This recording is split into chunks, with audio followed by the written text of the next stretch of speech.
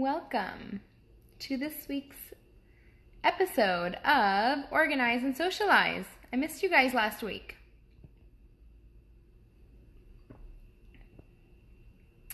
Let's get a couple of peeps on here and then I'll begin. Because if anyone is late to the game, then that's on them. And hopefully this live will save so that everyone else can enjoy it for the next 24 hours. Hey!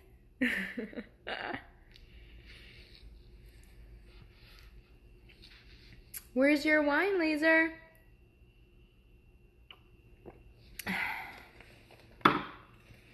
Okay. Enough drinking for me. Okay. Shall we begin? There's a fly here, excuse me. Shall we?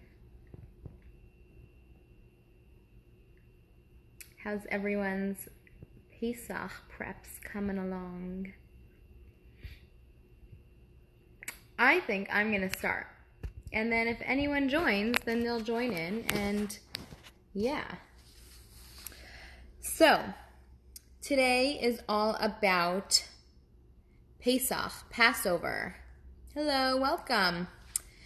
So, the last time we spoke, it was actually a couple of weeks ago. We did not do this last week.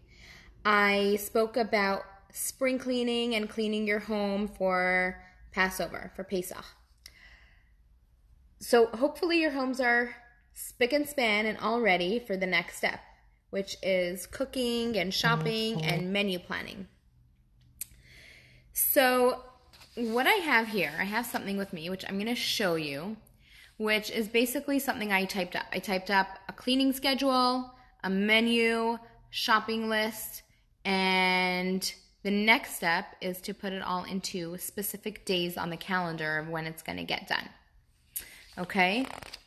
So,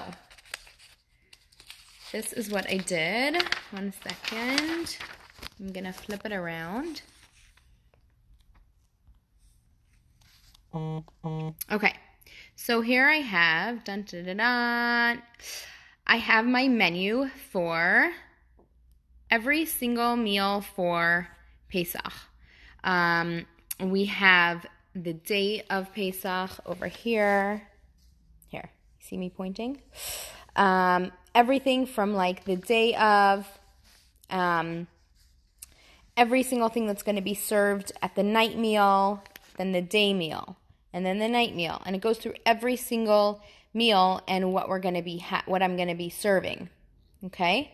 Now, what I just started doing was writing a day of the week next to the food item, and that is the day that I'm going to be preparing that food item. Okay? So, for example, TH is Thursday. So, Pesach falls out on a Friday night. I am only turning over my kitchen on Wednesday, which means that I can only start cooking Wednesday night, which is fine. I'm totally cool with that. I like to have fresh food, you know? So what I've been doing is just writing a day of the week next to each thing. As you can tell, I am not done yet. I am in the middle of that. And after that, I'm going to be taking these items and putting it in my day planner so that when I go to my day planner and I see what do I need to do for today, I'm going to have a list of items to cook. And that's how I'm going to know what I need to do and when.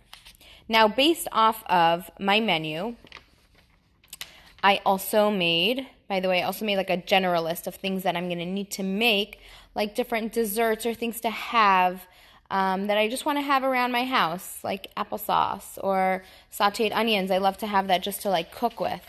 So those are probably going to be things I'm going to cook on the first couple of days that are easy to be frozen and still taste yum. And yeah, just something else to keep in mind. Okay, now over here I have my shopping list.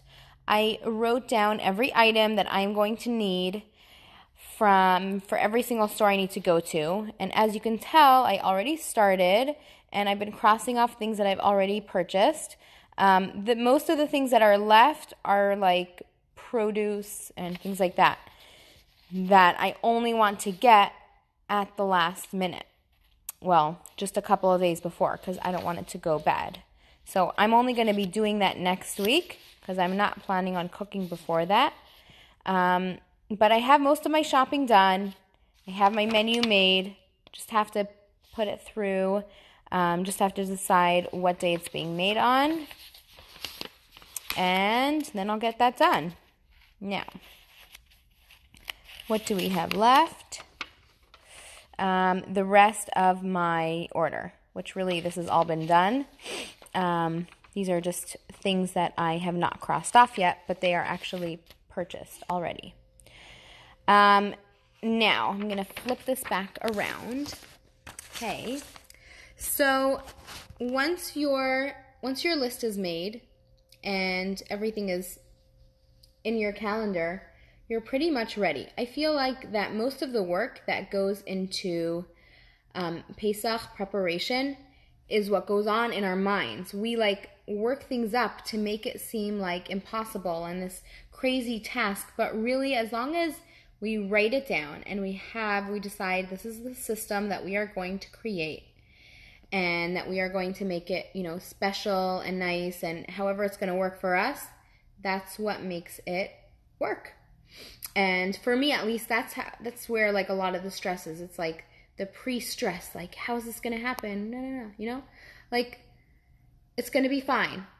Breathe through it, put on some music, crank open those windows, and you're going to have a wonderful holiday with your friends and your family. And yeah. So this was actually just like a quick, short, nothing too intense, just trying to show you that really it's not that difficult.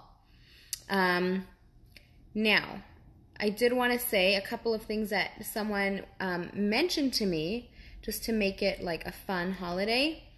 Just to get a couple of things to make it more like family oriented, get the little kids involved in the process.